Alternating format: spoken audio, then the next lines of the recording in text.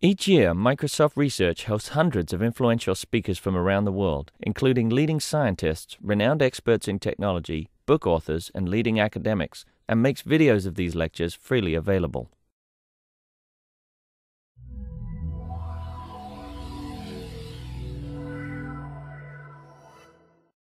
Good morning, everyone. I'm J.C. Cannon. I'm a SQL compliance strategist. However, I was recently in the corporate privacy group, and I hosted a lot of these speakers that were so happy and lucky to get to come to Microsoft. Lori Crainer is the last one that I am actually going to be representing. The External Privacy Research Program is now going to be turned over to Brendan Lynch. He's our Director of Privacy Strategy and Corporate Privacy Group. If you go to our MSR privacy website on MSR or through the privacy site, you notice a list of researchers we have that are internal and external to Microsoft. And of course, once again, we're fortunate to have, well, let me list the ones that are internal first.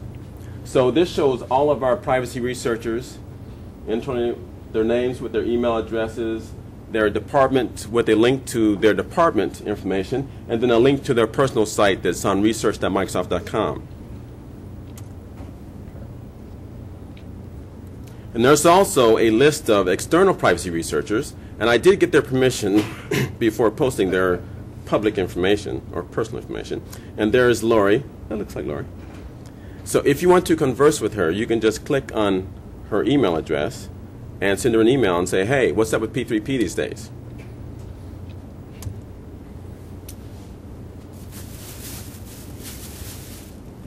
One of the most important things to know about Lori is she is the mother of P3P. She also wrote the book on P3P, which is still for sale. I think Corporate Privacy Group still has a few copies, signed copies left.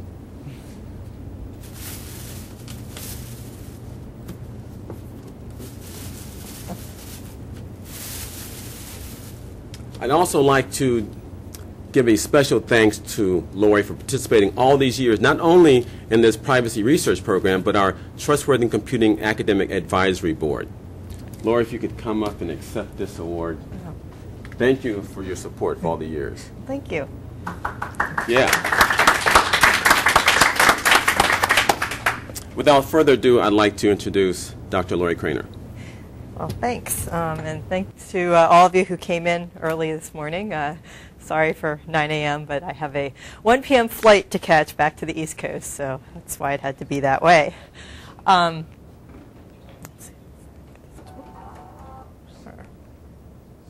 Okay. Before I launch into the main part of my talk on privacy, I just want to tell you a little bit about the lab that I have at CMU and some of the things that we're doing. So I started when I got to CMU about 2.5 years ago, the CMU Usable Privacy and Security Lab, known as CUPS. And we focus on usability issues in both privacy and security systems. I have a number of students and other faculty who are working together with the lab, and there's a book which I co-edited with Simpson Garfinkel last year, which came out recently, on security and usability, and it has papers from about 60 researchers in the field. So some of the things that my lab is doing right now, so we're doing a lot on privacy policies, which is what I'm going to talk to you about today. We're also doing work on a project we call Supporting Trust Decisions. And here we're looking at the kinds of trust decisions that the typical user is asked to make on a regular basis. So I get this email, it has an attachment, should I open it? The email says it's coming from my bank, is it really from my bank? Those sorts of decisions, and we're focused on the human aspect of it and what can we do so that the users are not fooled by things that are trying to get them. We're also looking at privacy and usability in pervasive computing environments. One of the things we have going right now is this phone that I have I can use to actually unlock the door to my office. We have Bluetooth door locks, and we have this whole crypto system where we have to demonstrate to the door with a proof that it is allowed to open. The credentials are passed with the phones. What's really interesting is not so much that I can get into my office this way, but that a student could be standing outside my office with their phone, and I'm here. They could SMS me and say, can I get into your office? And I could decide to let them in just now, or for the next day, or for the next week, or whatever sort of credential I want to send back to their phone so that they could get in. So we've been looking at the usability aspect of this, and now that most of the crypto work is done, how do we set this up so that my secretary can understand how to use this? And we're also looking at use cases for the system, and we right now have about 18 people in the building who have these phones and have access to it, and we interview them on a monthly basis, and we notice things like sometimes it's easier to just hand somebody your phone than to go through this whole SMS thing, and what can we do to make it so that they'll actually do what they're supposed to do. Anyway, so we're having fun with that. And that's us related to the smartphones. We're the other thing that we're doing with the phones is friend finder, location finding services, but trying to focus in on how can I actually control the privacy aspects of it. So sometimes I'll allow people to find me, and sometimes I won't, and I'd like to set up rules for doing that, but I don't want to spend hours writing privacy rules. So how can we make this all work seamlessly? And we're also looking at usable anonymity tools. So we've been working with, there's a Tor anonymity system, which the Electronic Frontier Foundation is sponsoring. And they had a contest to develop a graphical user interface for it. And so we had a team of students and faculty work on that. And we won the first round of the competition. So here we all are with our Tor t-shirts on after that. Okay, so we're going to talk about privacy today, and I assume most of you are here because you already have some interest in privacy. But just in case you need a testimonial as to the importance of privacy, Britney Spears let us all know a few weeks ago. So she says that you have to realize that privacy is one of these things we all need as human beings. So now you're convinced, right?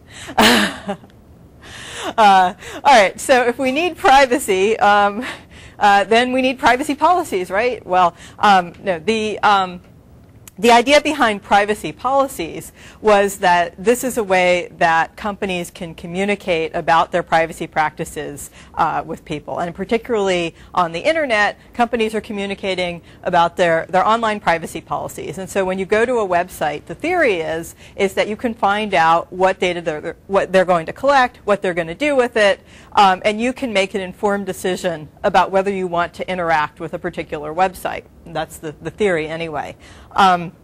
There's some other things about privacy policies which are useful. So in the United States, where we have minimal privacy legislation, the fact that we have a privacy policy makes companies subject to regulation by the Federal Trade Commission, because the Federal Trade Commission is allowed to regulate for fraud and deceptive practices. So as soon as I put up a policy and say, this is what I'm going to do, then if I fail to actually comply with my own policy, it's fraud. And then the FTC can come after me, not because I violated a privacy law, but because of the fraud issue. So the Federal Trade Commission at the end of the 1990s was really trying to twist the arms of lots of companies and say, you have to put up these privacy policies. And somewhat amazingly, I think, most of them did. So they went from almost nobody having website privacy policies to something like 95% of commercial websites having privacy policies in the course of just a few years.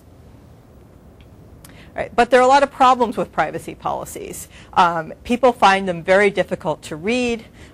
People find them difficult to understand. They're long. They're time-consuming. And then you finally get through. You've read this whole long thing. You think you figure it out, and there's this line that says it's subject to change without notice. So you wonder, oh, do I have to do this again every time I come back to this website? And so they're somewhat problematic. And at the end of the day, we find out that although people say they like privacy policies and they get warm, fuzzy feelings about websites because they see that link that says privacy policy, almost nobody actually reads them. And so from the perspective of informing consumers, they turn out to not be very effective. So the World Wide Web Consortium decided to try to do something about this by developing a standard XML format for privacy policies. And this was conceived back in 1995. Basically the Federal Trade Commission said to the industry, there must be something you can do about these privacy policies and make them useful to people. And there was an industry group that got together with some consumer groups and the World Wide Web Consortium, and they said, well, what could we do? And they came up with this idea of, let's have a system so people can have their browser negotiate with websites about privacy. And it was mostly lawyers who came up with this initial idea, and I think they really envisioned your browser haggling with the website. You know, the website would say, hey, I want your name, address, and phone number, and I want to sell it to everybody. And your browser would say, oh, no, you can't do that. I'll tell you what, I'll give you my zip code. Is that enough? And you know, they could go back and forth. I think some of these people really envisioned that's what we were going to do.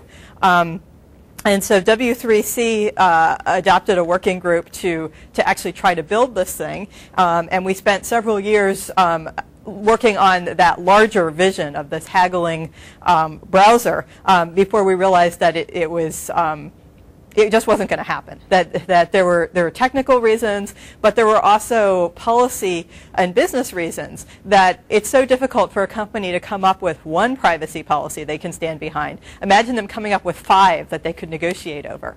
You know, so for many reasons, this whole haggling thing wasn't going to happen. And so what we ended up with after 5 years in W3C working on this was basically XML syntax for privacy policies and some conventions and protocols so that we know where to actually find the policies and actually get them sent where they need to go at the right time.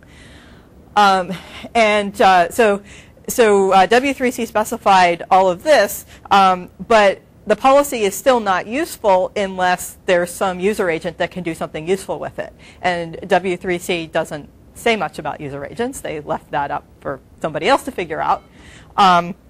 And so we saw the first P3P user agents were built into IE6 and Netscape 7, and we got some initial adoption of P3P. So in case you haven't seen it, this is what P3P looks like in IE6. There's this little eyeball with a do not enter sign symbol, which I think is probably one of the least understood parts of IE6. I know often when I talk to audiences, I ask, you know, can anybody tell me what this means? And usually nobody has any idea what it means. Some people vaguely remember having seen it. Some people swear they've never seen it, even though they use IE6. The first time it appeared, there was an explanation, but you know, that was a long time ago, and people swatted it away. And then there's this settings menu that lets you actually control your privacy settings. And most people have no idea that that exists either. But if they do, they read it and they try to understand what it means. And it's fairly cryptic. So the average person doesn't know what a third-party cookie is, a compact privacy policy. And then here's one I love that even privacy experts have trouble with. What does it mean to do something without implicit consent? Think about that one, without implicit consent. I thought about it quite a bit, and then I think I asked JC, what does that mean? No, he said, I didn't write it, I don't know. It has something to do with opt-out and opt-in, and but anyway, the point is that this P3P implementation here could use a lot of improvement. Some other things about it, if you actually click on that little eyeball thing, you get a list of all the cookies on a web page and what IE6 decided to do with them. And so in this case, there are 3 cookies that decided to block them. And then we can actually click on them, and if the cookies came from a P3P-enabled website, then we can get information about the privacy policy. There's also a well-hidden feature in the View menu, the View Privacy Report feature. Now, has anybody in here used that feature? All right. So here we have, like 1 or 2. In a normal audience, it's 0. But this has been in here ever since IE6 came out 5 years ago or whenever it was. This has been in here. If you go to the View menu and you select Privacy Report, what it does is it goes to the website. It fetches that XML privacy policy. It translates it into English, and it displays it here for you. And it's, I'm told it's actually internationalized so that, if you have the French version of the browser, it displays it in French or whatever language is appropriate. This is nice that we get this automatic translation. You might be able to tell from the size of the scroll bar that it's a very lengthy translation. It's quite verbose. And unfortunately, it's not 100% accurate because there's a bug in it. And that bug's been there for 5 years too. But it's a nice start on a P3P user agent. Netscape has something very similar. Instead of a slider bar, they've got the little radio buttons, but it's essentially the same deal. Instead of the eyeball symbol, when the first version of Netscape 7 came out, they had a chocolate chip cookie. And the nice thing about the chocolate chip cookie is that you see it and you go, cookie! It has something to do with cookies. And so that's really good because eyeballs don't have anything to do with cookies. The problem is that it's supposed to be a warning symbol. And unless you're like on a diet or something, you can't be too scared of a chocolate chip cookie, right? So that wasn't too effective either. And so in subsequent releases of Netscape 7, they switched to an eyeball symbol. It's not the same eyeball symbol as that IE has, but it's a similar eyeball symbol. I think it's an eyeball with a piece of paper instead of a do not enter sign. But anyway, so apparently eyeballs are supposed to mean that this website has some privacy issue, but nobody understands that. Okay, and Netscape also will give you a summary of the compact P3P policy that comes with the cookie. So it's kind of a short version of the privacy policy. So instead of that long thing that you had to scroll through the scroll bar, they give you this little short thing. They also have a way of getting the long thing. And theirs is actually in a format that's not quite as long as the IE6 one. It has nice bolded lists, but they seem to have forgotten to run it through a spell checker and a grammar checker. And so theirs is a little weird too. So when I was the chair of the P3P working group, and we saw these user agents, and we poked a lot of fun at them, and then we said we'd like something better, and so everybody said, well, you build something better. And I was at AT&T where we didn't have a browser, but I convinced the powers that be that they could let us build a plugin for a browser, and so we built this browser helper object for IE6. That would be a P3P user agent. And when I left AT&T, they eventually released this as open source, and so my students are continuing to work on it. So we called it Privacy Bird. We didn't actually worry about the cookie part, because if you're using IE6, that's already handling the blocking cookies based on P3P. What we were interested in is more of the informing the user about privacy part. And so we have a persistent icon in the form of a bird, which you can look at to understand a website's privacy policy. So here you can see in the upper right-hand corner, there is our green Privacy Bird. And this is actually the second version. So some of those of you who've seen Privacy Bird before might notice that the bird has changed. But so we have the green bird there, and it will tweet at us. Maybe. We can't hear the sound. Okay, because the sound is going on the video, but we don't have it in the room. All right, so trust me, it tweets at you. We have the green Happy Bird. This indicates that this website matches the privacy preferences that I have set up in my browser. Here we have a site with a red Angry Bird that does not match the preferences that I've set up in the browser. And when I mouse over that red bird, I get that little pop-up box there, which tells me exactly what the difference is between my settings and the website's policy. Okay, and if I click on the bird, I can get a summary of the privacy policy. So this is where we take the XML, translate it back into English. And when we designed this, we like to think about it as a nutrition label for privacy. So we were looking for a kind of a standard format that would be really easy to see at a glance what the privacy practices are. But there are a lot of privacy practices, and it's long. And so what we ended up doing was having a summary here that kind of unfolds. So you can drill down and get more detailed information. So what we did is we put at the top the reasons that the policy doesn't match our preferences, because that's probably the first thing somebody's going to want to know when they see the red bird. And we hyperlinked the opt-outs. So if I see it doesn't match my preferences, but this thing that I don't like, there's a way to opt out of it. All I have to do is click here, and it will take me to a page on the website that tells me about opt-out. What? The website has to actually provide that link. Right. So in a P3P policy, if a website declares that opt-out is available, they have to provide a URL where they explain it. Now, it may not be an online opt-out. It may explain, call this 800 number, but they have to at least explain how to do it and put that in their P3P policy. How often are those like set a day? They're sometimes out of date. They don't appear to be out of date as often as the email address for the chief privacy officer is out of date. That one seems to be out of date a lot. These tend to, once a website has put them up, they tend not to move this page around that much, but they're not always up to date.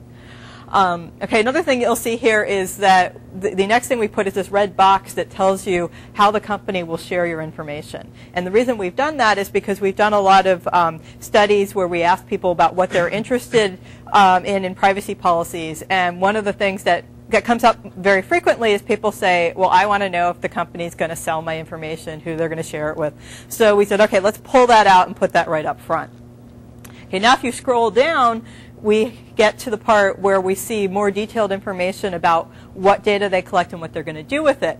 And then you can open up these little triangles and get even more detail where we can actually enumerate the kinds of data that's collected if they've declared that and have a lot more information.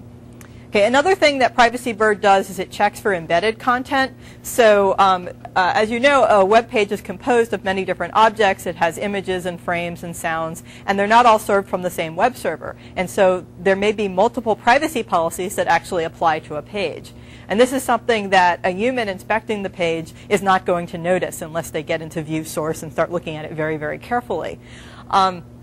So PrivacyBird actually goes and checks all those objects, and it looks for the associated P3P policies. So in this case, we can bring up all the objects on the page, and you can see there are quite a few objects on this page, and they come from many different servers. And we've checked the privacy policies on all of those objects. And some of them matched our preferences, some of them don't match, and some of them don't have P3P policies, so it's unknown. And then you could, if you want to, actually click on one of those policies and bring up the policy summary for any of those. Okay. This is to show you what the privacy settings actually look like. There are many, many fields in the XML, and so you could have a huge number of different fine-grained settings if you wanted to in P3P. We initially were exploring this big multi-dimensional matrix, and that wasn't going to work. So our goal here was to design an interface that would fit on one screen. And so we could only have as many questions as would fit on one screen, which is 12. In this case. And we found that some users liked that, and we found some users thought that 12 was still too many. So then we added low, medium, and high. And if you don't want to read through any of this, you can just pick low, medium, and high. And when you pick one of those, it automatically checks the appropriate boxes. So you can actually see what low, medium, and high mean. And then if you say, oh, I like medium, but I want to add this one more, you can just go ahead and modify that setting. You can also import settings and export settings, so if you want to take somebody else's settings. And in the import feature, you can actually adjust settings that are not on this screen. Because there are many other fields in P3P that these settings don't even touch. But if you use, there's a language called Appel, which is an XML language. If you use that, you can actually touch all the settings that way. So let me show you an example of PrivacyBird in use. So let's say I want to send flowers to my mom. So I don't normally send flowers to my mom, so I don't have a favorite florist. So I go to Google and I do a search for send flowers, and 1-800-flowers.com. That looks good. So let's go to their website, and I have a red bird. The Google site had a yellow bird. Oh yes, yes. The Google site had a yellow bird. That's because Google doesn't have a P3P policy. Yeah, I know. I've been yelling at them for years, and they just won't listen. InSearch does. Yes, yes. That is true. Referral service that says this is yellow, but that's green.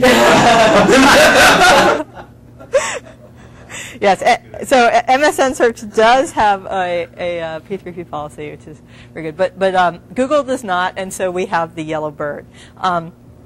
So anyway, we go to 100 Flowers, and they have a red bird, and I don't really like sites that don't follow my privacy preferences, and I especially don't want them to violate my mom's privacy, so I'm not going to order from 1-800-Flowers.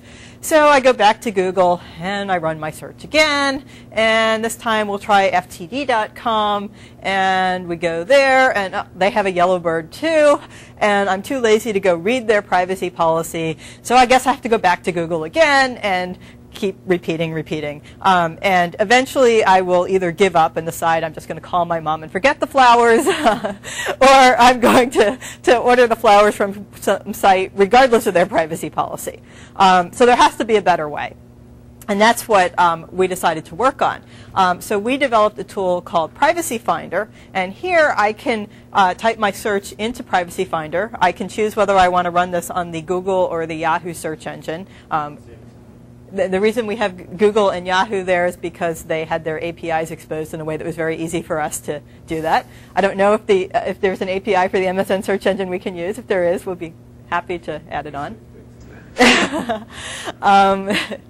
So I pick my search engine, I can pick my preference level, and in the preference level I've got the high, medium, and low, and if I want to go and answer those 12 questions, I can actually go to the custom settings and do that here.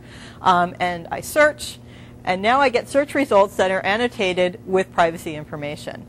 And what we do is we get back that first 10 search results, and we reorder them so that those with the best privacy policies are at the top, but only within those 10. Now, why does 1-800-Flowers have 3 green bars? No, that's 1-800-Flowers. Yeah. So it has. So what? Yeah, the way you can interpret this is that if the it's a privacy-o-meter or something like that, or bird-o-meter, as we were calling it for a while. So if it has all the boxes filled in, then it's a perfect match with my settings. Here we have 3 out of 4 filled in, so that means it doesn't match my settings, but it's only off by a little bit. And if we had, say, just 4 blank boxes, that would mean it completely didn't match my settings. So that means then that, going back to the example when 1-800-Flowers came up red, that doesn't mean it's a bad policy. It just means it didn't meet your criteria. That's right. So in fact, a red bird could still be much better than many yes. yellow birds. Yes, and in the initial version of Privacy Finder, instead of these green boxes, we put the birds in. And I'm going to talk about a study we did. And one of the problems was that people interpreted the red bird as bad, but in fact, all it means is it doesn't match. And so here's a site that would get a red bird, but it actually almost matches, and it's a lot better than other sites. In this particular search, you don't see others, but I could have done another search that would have come up with lots of sites with 1 green box or no green boxes, and that would be much preferable to that. So why the mismatch? It seems like we're teaching users 2 different things to look for, and if a meter is better than a bird here, wouldn't a meter be better than a bird? Yeah, well, so this is a recent change where we went to the meter, and we're going to think about going, what we should do in the other piece of software as well. But yeah, and we're still actually experimenting with the meter to see whether people actually understand it. We haven't had the meter out long enough to be convinced that it's definitely the right answer, but it seems to be going in the right direction. So in this case, I can see right away, here's one that perfectly matches my privacy preferences. I can go there, and sure enough, they have a green bird, and I can order the flowers and be happy. Okay. So as I said, this is Privacy Finder. This was initially developed at AT&T Labs. It was a very, very rough prototype that took, like 2 minutes to return search results, and it didn't have preference settings. It was just sort of a very rough proof of concept. So my students completely rewrote it, and now it's very fast. You can have a choice of search engine. It generates privacy reports just like Privacy Bird does. And it's publicly available. You can actually go and try it today. How do Google and Yahoo feel about it? I have no idea. I mean, they have a public API, and we're using it. Actually, they must be somewhat okay with it, because they did give us larger API keys than we normally get. Because normally you can only use their API for like 50 searches a day or something, and we used that up pretty quickly. So we went back to them and said, could we have 10,000 searches a day or something? And I don't remember what they finally. They didn't give us as much as we wanted, but they did give us a much larger key. It's taking out their sponsored links and things, right? So. Right, but that's how their API works. When you use their API, it doesn't give you the sponsored links. So. You could put their sponsored links back on your page and start getting paid for them. Yeah. We've actually considered doing that as a way of raising money for the lab. We have talked about that. And we've been going back and forth on. So on the one hand, we could raise some money that way. On the other hand, it's supposed to be a privacy service, and so we're trying to keep it really clean. But yeah. No, actually, what we would really like is for one of these search engines to like this so much that they would want to build it into their service. And so we're hopeful that some search engine out there will decide they really like it. And so far, that hasn't happened. So it's just running on one of our servers in our lab, and it's publicly available, but we're not advertising it too much because it would obviously bring down our server if too many people used it. The key to actually making this run fast turned out to be the cache. So we didn't really spend a whole lot of time doing performance optimization. It's a bunch of Perl scripts, and I'm sure we could optimize it a lot more than how it's currently done. But what really sped it up was the cache, because before we had the cache, every time you do a search, you get back 10 results. You have to go to 10 websites and fetch their P3P policies. That takes at least 3 round trips, and even to find out that they don't have a P3P policy. And so just waiting for that to happen took a long time, and often it's waiting for timeouts that took a long time. So by caching information about whether a website has a P3P policy, and then if so, what it is, that saved us a lot of time. And the way the P3P spec is written, you can safely cache for 24 hours. And so we just have a process that's constantly running and updating the cache. For a while, we were actually checking every site in our cache every 24 hours. And the thing is, sites don't add P3P policies that fast. So it was using lots and lots of bandwidth. And our network administrators were yelling at us. And so we decided to make it so if they don't have a P3P policy, we wait 30 days before we check again. But we also have a button on the website where somebody can type in a URL and say, update the cache for this URL now. And so if a company adds a P3P policy, they can do that, and we'll immediately update our cache for them. So we now have 18,000 P3P policies, and we have 389,000 sites that we are checking. How did we get all those sites in the cache?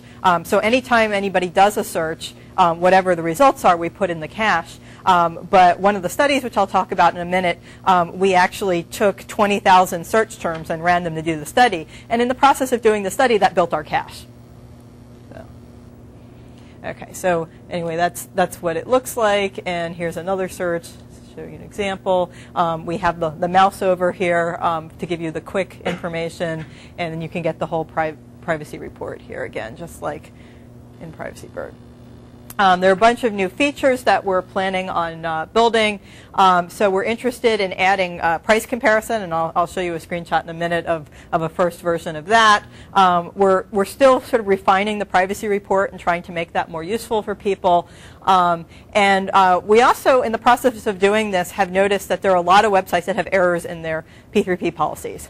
And there are probably a lot of semantic errors, which we can't necessarily catch, but there are definitely a lot of syntax errors, which we can very easily catch. And so we're thinking about adding an interface for a system administrator to be able to see what their errors are in their P3P policy using this tool. And we're also planning on actually collecting lists of sites with errors and contacting them and seeing if we can get them to fix them and trying to understand the source of the errors. Do you have a P3P tool? Creation tool. No, we don't. Yeah, we've been using the IBM one. Okay, so here's a first version of our shopping P3P search. So here we use the Yahoo shopping interface, and so you can see not only which sites have the best privacy policy, but also which ones have the best price as well. Okay, so now that we've built this, we want to know, is it actually useful?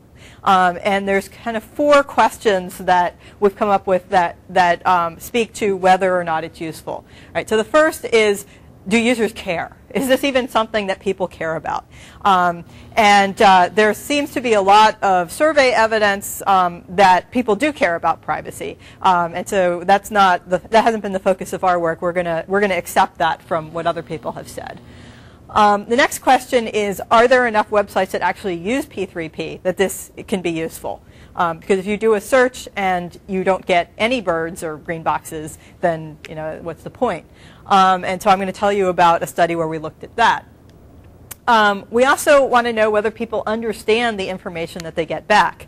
As I explained about misinterpreting what the red bird means, there's some indication that some of these things need some improvement, and we down the road plan to do a lot more work in that area. And then finally, do people do anything with this information? So if you're doing this search so that you can purchase something, do you actually change where you're going to make your purchase based on the information that this gives you? And so we're looking at that as well. All right, so I'm going to focus right now on 2 of these questions. Okay, so website adoption of P3P. This is work that I did with one of my students, Serge Egelman, and with Abdur Chowdhury, who is at America Online Search. What we wanted to do was to look at the search engine as a way of understanding P3P popularity. So there have been a lot of studies in the past, including some that we've done, where you get the list of the top 500 most popular websites, and you see if they have P3P. But this doesn't show you what the typical user sees through a search engine. And since we know a lot of users start their day on the internet with the search engine, that's kind of a lens through the internet that applies to a lot of users. So we wanted to see, well, when you do a search, how many P3P policies come up? We got a list of 20,000 search terms that real AOL users had typed in. They basically took a week's worth of search logs and randomly sampled 20,000 and gave us that list. They actually had some, I think, interns at AOL categorized the 20,000 searches into a number of different categories as well, which was nice. Then we used the Frugal search engine, where they list on the front page recent searches, and we screen scraped that for a while until we got almost 1,000 search terms off of that. And so we had 2 terms. We called the AOL terms our typical search terms, and the other ones were our e-commerce search terms, because we know if you're doing a Frugal search, you want to buy something. So then we took all the search terms and we submitted them to the Google, Yahoo, and AOL search engines. And we collected the top 20 results that each of those search engines returned. Now, the AOL search engine actually is the Google search engine, or it's powered by Google, but it gets slightly different results, interestingly. Then we came up with a set of 5 P3P rule sets, which you could think of as different sets of privacy preferences that somebody might have. And we ran all the P3P policies that we discovered among those search results against those 5 rule sets. And then we saved our annotated search results in a database. And then separately, AOL gave us the 30,000 domains that were most often clicked on from the AOL search engine. And we did the same thing with those domains. Okay, so here's what we found as far as the overall deployment. Of all the sites that were now in our database, after having done all this, we found that 10% of them have P3P, or 10% of the typical sites have P3P. But the e-commerce search terms led us to sites that were twice as likely to have P3P. So that indicates that that among sites that people actually shop at, they're more likely to have P3P than just the average random site on the internet. Okay, we also saw that the more popular a site is, the more likely it is to have P3P. So if you look at all of the sites in our cache, overall, about 5% of them have P3P. But if you start looking at the most popular sites, you see that the top 10 most popular sites, about a third of them have P3P, and you can see that this kind of levels off down a little bit above. Well, this is the top 30,000, so I think that levels off around 8% there. All right, so to give you an idea of who has P3P policies, so we looked at the sites that came up the most times in search results using the typical terms and the e-commerce terms, and so these are the ones that had P3P. You can see that Yahoo is the absolute top most popular site with P3P, no matter how you slice it. Part of the reason for that is that Yahoo is popular, but part of the reason for that is that the Yahoo privacy policy goes on all Yahoo hosted sites. And so there are a lot of businesses that are hosted by Yahoo, and instead of seeing the business's P3P policy, you see Yahoo's P3P policy, something which I'm not so sure is a good thing, but that's the way it is. You can see there are a few government websites. The National Library of Medicine comes up pretty frequently because when people do health searches, NLM is often in the search results. Okay, so using the categories that the AOL interns did for us, we looked to see whether there are certain categories of sites that had more P3P policies. Yeah? Do bad guys have P3 policies, like spammers, affiliates, and things like this? Some of them do. So what is it? All it means is that if you can find them, you can sue them for fraud if they violate it? Yeah. Yeah. Yeah, I mean, you can have a P3P policy that says, we have a terrible privacy policy. You could also have a P3P policy that says we have a great privacy policy, and they lie. But then you have to find them, and you have to. Yeah, and that's the same way with the written privacy policies as well. So do you find much evidence that that's going on? No, we find a lot of evidence that people put up P3P policies and forget about them and don't change them when they change their privacy policies. But we haven't found a lot of evidence of people maliciously misleading in the first place. Okay, so this is the distribution. So you can see that shopping is the most likely to have a P3P policy, and pornography is actually not very likely to have a P3P policy, and everything else falls in between. Okay. Okay, so we also looked at, if I run a search, how likely am I to find a P3P hit in my top 10 or top 20 search results? So if I look at the top 20 search results, 83% of the time, I'm going to find at least one site that has a P3P policy. And if I look only at the top 10 results, 68% of the time, I'm going to find it. And that's in the typical searches. Looking again at the typical searches in the top 20 search results, right? Let's say I'm not happy just finding a site with a P3P policy. I want a site with a good P3P policy. Well, good is in the eye of the beholder. But we decided to take the medium privacy setting from PrivacyBird and say we'll call that good. So we find that about a third of the time when I do a search, I will get back at least one site that has a good P3P policy. All right, well, what if I don't like that medium privacy setting? Instead, what I really want to know is the site is not going to share my personal data without my explicit consent. All right, so again, it comes up about a third of the time I find that. Okay, well, what if I don't care about sharing? What I'm worried about is marketing. Again, about a third of the time I can find that.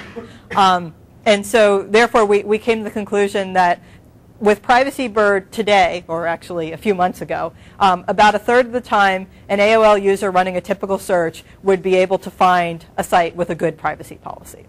Right?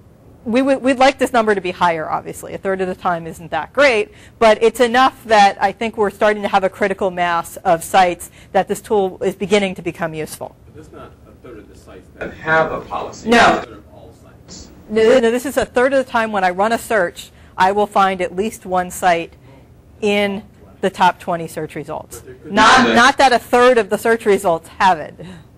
Yeah. But it could be that they don't have a policy at all. Right. Right. Yeah. So as I said, we'd really like these numbers to be a lot higher, but we're starting to get there. Okay.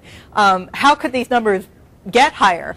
Well, it turns out that there are a small number of popular sites that actually account for a lot of web traffic and a lot of search results. So if Amazon would adopt P3P, okay, that would give us almost a 1% boost just for Amazon adopting P3P. And we're already getting a boost from U.S. government sites because U.S. government sites are actually required to have P3P, but only 39% of them do. And actually, the military ones are even worse. But this is better than 3 years ago when we did a similar study and we found that only 5% of them had it. So you know, they're catching on slowly. What I think would really boost adoption, though, was that if a major search engine actually offered this service, that would be a big incentive for websites to adopt P3P. Okay, so now switching a little to whether this is actually influencing user behavior. So we have a paper on this that we presented last week at the SUPS conference, and there's Serge presenting it. And we also had a poster related to it, and Janice and Serge are presenting their poster there. Okay. So we did an online shopping study, and we put up flyers around campus and said, you know, get paid to do an online shopping study. And we got 24 students who participated, and we had them make purchases using their own credit cards because we wanted the personal information that was at stake to really be their personal information. And we reimbursed them for all the purchases they made during our study, and we gave them an extra $10 for participating. And there were 3 phases. First, we had the screening survey, we did a lab experiment, and then we had an exit survey. We'll get to that. All right, so we started with the screening survey where we, besides screening them to make sure they were actually eligible to participate, we wanted to find out up front what were their privacy concerns. And so we got a lot of data on what their concerns were, and we wanted to match that with what information Privacy Finder actually provides to see whether Privacy Finder even addressed the kinds of concerns that people said they had. Okay, the laboratory experiment. You said that you did not include people who didn't have minimal privacy concerns. What percentage of the it was a very small number of people who were excluded. Yeah, almost. I think all but one of the people who did the screening survey had, and we did find minimal as. So we asked them about 20 different areas of privacy, and if they said anything above, "I don't care," we said they have a minimal privacy concern. And I think there was only one person who just didn't care about any of these things. Okay, so we took the Privacy Finder interface, and this was the old interface that had birds, not the green boxes, and I'll show it to you again in a minute. And we took off the word privacy, and we called it Shopping Finder, so it would be a neutral thing. But we told them that these birds would indicate about privacy policies. We gave them a little bit of information about that. And half of the students used that interface, and half of the students used the identical interface, but no birds. So they didn't get any privacy information. And we first asked them to purchase a typical household or business item, a surge protector, a 6-outlet surge protector. And then we wanted them to purchase a more privacy-sensitive item, so we had them purchase a box of condoms. And we wanted to see whether there was a difference based on the type of item that was purchased. And we said that if they wanted to, they could ship the items to themselves and keep them, or they could ship them to the lab. So this is what the interface looked like that they saw. So you can see we've got the birds here. We did not reorder the search results here as in the previous interface. So whatever order they came up, that's what they got. But we did hard code it so that everybody would see the same results. Because if you do a search and then 2 hours later you do the same search, you may get different results. Okay. The medium preference level was also hard-coded in. They didn't get to choose their preference level. Why was there no bird on one? Because those sites did not have any P3P policies. And instead of putting a yellow bird, we just left the bird off. Yeah. Okay. So this was the preference setting that was hard-coded in. So if any of these were violated, they would see a red bird. Any one violation would cause a red bird instead of a green bird. So basically, if the site was collecting health or medical information and was going to do marketing or share it, if they don't allow an opt-out of marketing, if they're going to share PII, and if they don't have an access provision, those were all things that could trigger a red bird.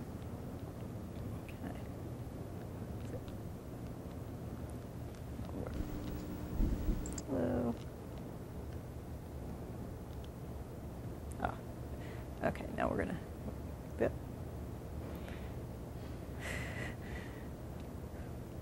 let's try that again. Okay, we'll come, yeah, okay. That's where I want to be. All right, so these are the products that got shipped to the lab. So. If people wanted to keep the surge protectors, I don't know. We've done a subsequent survey, which a subsequent study, which I'm not going to have time to talk about too much today. And my students chose for that one to have people buy pens and personal lubricant. And I have stacks of bottles of personal lubricant sitting in my office, which makes people really wonder. All right, so after they did this shopping experiment, we had an exit survey where we tried to find out from them what went into their decision to make the purchases at the different websites. We also wanted to find out about what privacy concerns they had when making the purchases, and we collected demographic information. And then from the people in the experimental group, we also asked them whether they read the privacy reports and what understanding they had about the bird. So what do you think a green bird actually meant? Okay, so looking at the e-commerce privacy concerns. So this was gathered from all three phases of the study, from the initial screening survey, during the experiment, and from the exit survey. But what kept coming up were that people were concerned about their information being shared with other companies. They were concerned about unsolicited marketing, especially telemarketing. And they were concerned about not being able to get off lists once they were on them, so a lack of opt-out. So this seems to really be the three big things that three big concerns people have when making online purchases. And we were pleased that these, in fact, were concerns that Privacy Finder addresses. We also saw that in the condom purchase case, there were some additional concerns that came up only in that case, and that was the discrete packaging when the item arrived, information about who would have access to their order history, and what kind of information would actually show up on their credit card statement. These are things that that don't really get addressed by Privacy Finder. The order history sort of gets addressed, but the other two do not. Okay.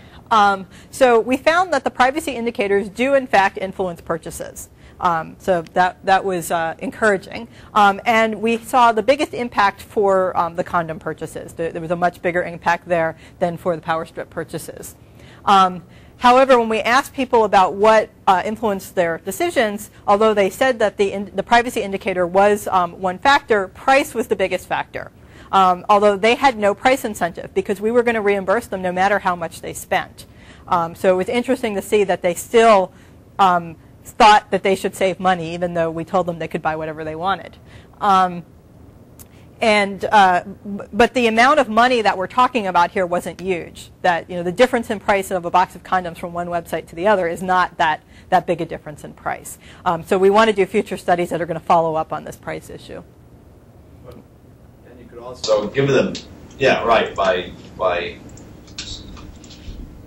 making what their reward is based on inexpensive. Give them a certain amount of money and they must purchase this. Yeah, so actually in the personal lube study we actually did that, yeah. And we have more ideas of how to do this. So just to show you some of the data, so looking at the PowerStrips, so the control group, which didn't see any birds, so they had no idea what the privacy settings were unless they actually read the privacy policy, which nobody did. You can see how that came out. And then the experimental group, you could see that people were much more likely to actually go to a green bird site. Or actually, I shouldn't say much more. They were somewhat more likely. It wasn't a strong statistical finding there. Yeah. The no bird is higher like that. Yeah, and I'll get to that in a minute as to why that is. So you can see with the condoms, we had more people looking for green birds here. Although we still have a number of people who go with no bird. And this was part of the misunderstanding of the birds, that a lot of people felt that what they should be doing is avoiding red birds, and that a no bird was going to be better than a red bird. Okay. We also asked them about the privacy reports. So we found, unfortunately, a third of the people couldn't actually find the privacy report. You had to click on the bird to get it. So in our subsequent revision of the interface, we actually have a link that says privacy report. So hopefully people will be able to find it now. And there were some people who just weren't interested in reading them. As I said, the bird symbol was somewhat confusing. We also asked people, what do you think a green bird means? And half of them thought it meant that the site used encryption. Okay. We never even mentioned the word encryption to them at any time during the study. So that was just, they thought of that. And so again, it goes to, there's some communication that's not going through 100%. Okay. So we have a lot more we want to do in this area. We have submitted grant proposals where we've outlined a whole series of studies. One of the things we want to do is better control for a number of the factors. So we want to better control for price. We want to do studies with multiple purchases where we can have the same number of good sites and bad sites across purchases. So in this case, we had more sites that had privacy birds at all with the condom purchase than with the PowerStrip purchase, right, which made it not entirely comparable. So we want to be able to better control for these sorts of things. We gave them a specific brand of condom, but we didn't give them a specific brand of PowerStrip. And so in the PowerStrip purchase, there are some people who may have said, oh, well, this one has a 10-foot cord and this one has a 15-foot cord. That may have been, a factor. We want to be able to control for that as well. So we learned a lot of things that we should be able to control for better in the future. We also want to maintain click logs so we can see whether people are reading privacy policies, whether they're looking at return policies, what else they might be looking at. We'd actually intended to do that in this study, and there was a bug in our software that a last-minute change introduced, and so we at the end go, oh, wait a minute, our logs aren't there. Yeah. Another thing that might be interesting to control for is whether somebody might purchase this online or not. So, for example, it might be that if I'm going to buy condoms, I'm only going to go to a drugstore in a part of town that I never otherwise would go to. And so I never would go out there. But then, yes, I'm going to be very sensitive if in the experiment. Whereas anything that I would get online, I'm not going to. So that's and we'd like to have a lot more participants, and if we did that, then we would be able to divide it according to whether people told us they would. We did ask them, is this something you've ever bought online before, and things like that, but we didn't have enough participants that we could even analyze the data that way. Yeah. Right. Yeah. But I guess you could ask them whether they might. In advance, give them a list of a screening survey, things that you might or might not be willing to buy online. Yeah, and we also, we want to do that also because we want to come up with a list of sensitive things, and we want to find things that make people uncomfortable, but not so uncomfortable that they refuse to participate in the study. So we were actually worried in both of these studies that we'd have people who would come in and when they found out what they had to purchase would take their $10 and go. But no, they all did it. But they're college students, so I guess. So they were willing to purchase condoms, and they were willing to purchase organic raspberry personal lubricant. So at least college students will do that. Obviously, we'd like to also try this not on college students as well. So we do plan to do a survey where we ask people about items that might make them uncomfortable to kind of figure out what are good items to run these tests on as well. Let's see. We also are looking at the problem of the misleading indicator.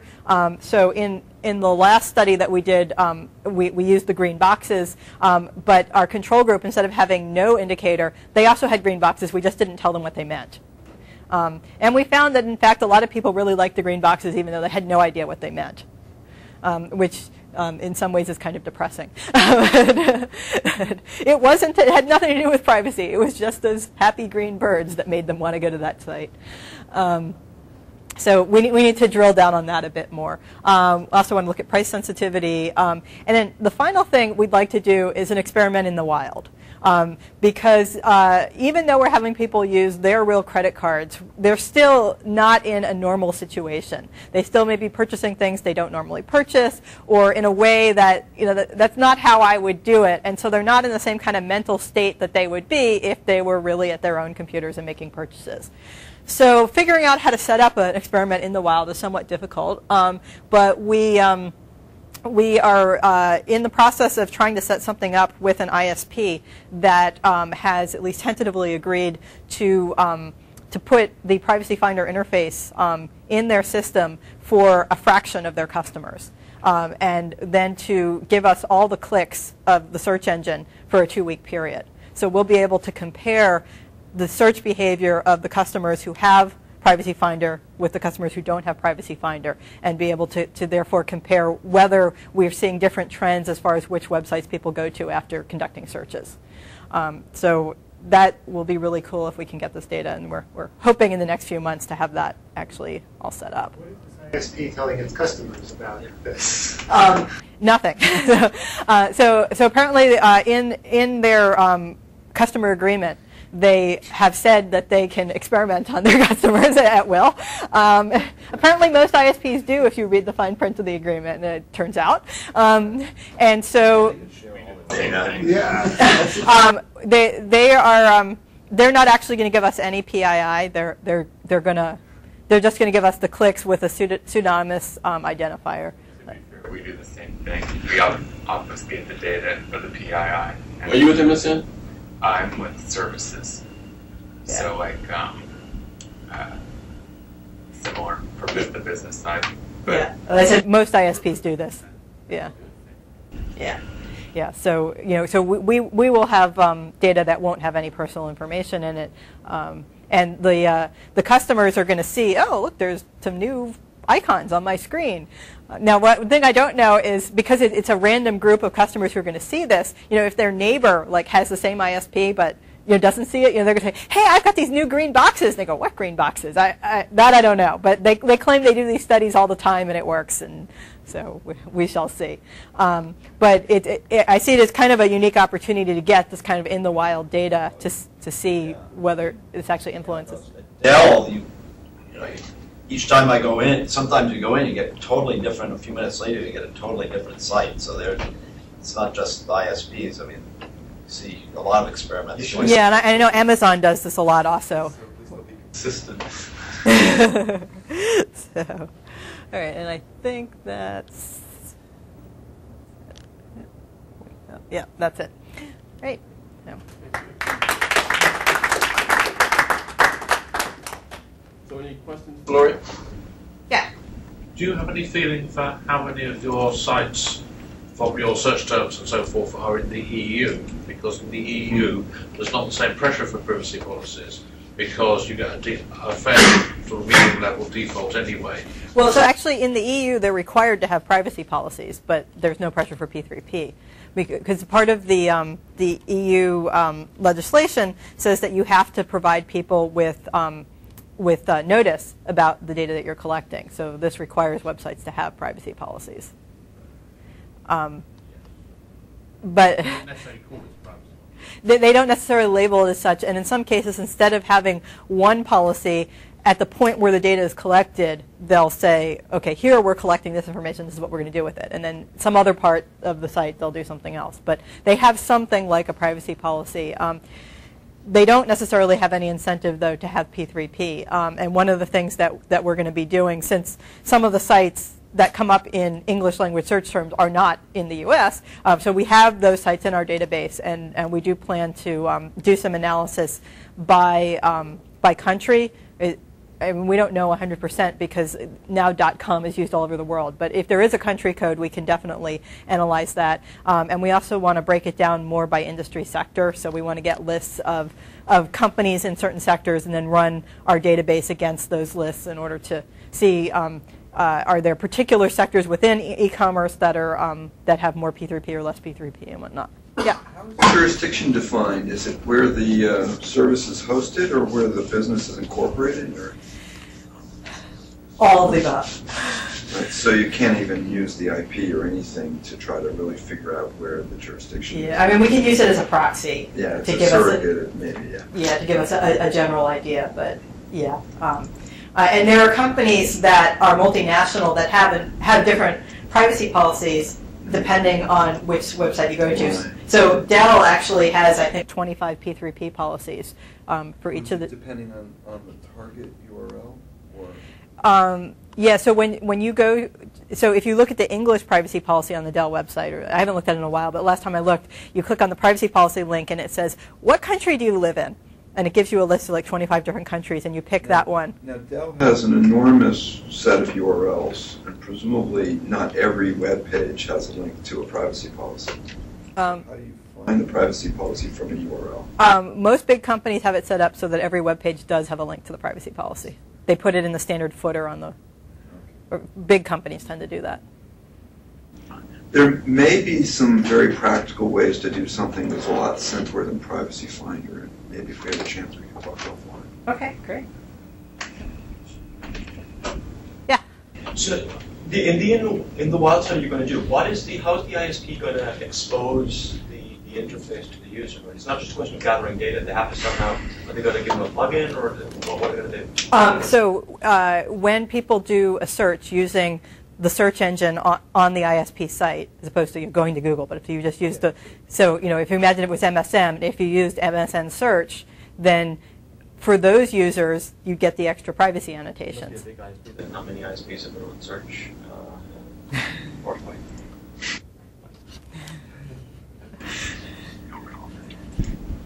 Well, hopefully when we write the paper and you'll be able to find out who it is.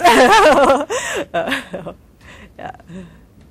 I mentioned this before, but I'm very concerned about the two distinct and contradictory methods of presenting the privacy data to the user, the bird and the meter. Yeah. And this seems crucial because they actually contradict each other to a large extent. Well, but most users are not going to see both.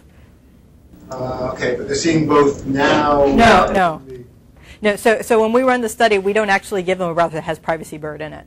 We're just having them do the search engine. So yeah. So Privacy Bird is it's a free download, and it's been downloaded by like 50,000 people in the entire world. So most people, I mean that's a lot of people, but it's not a lot of people, right?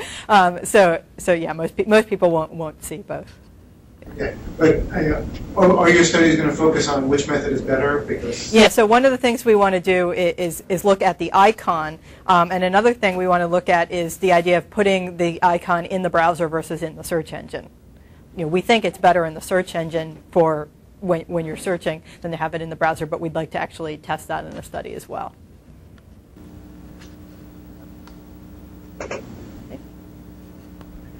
Thank you.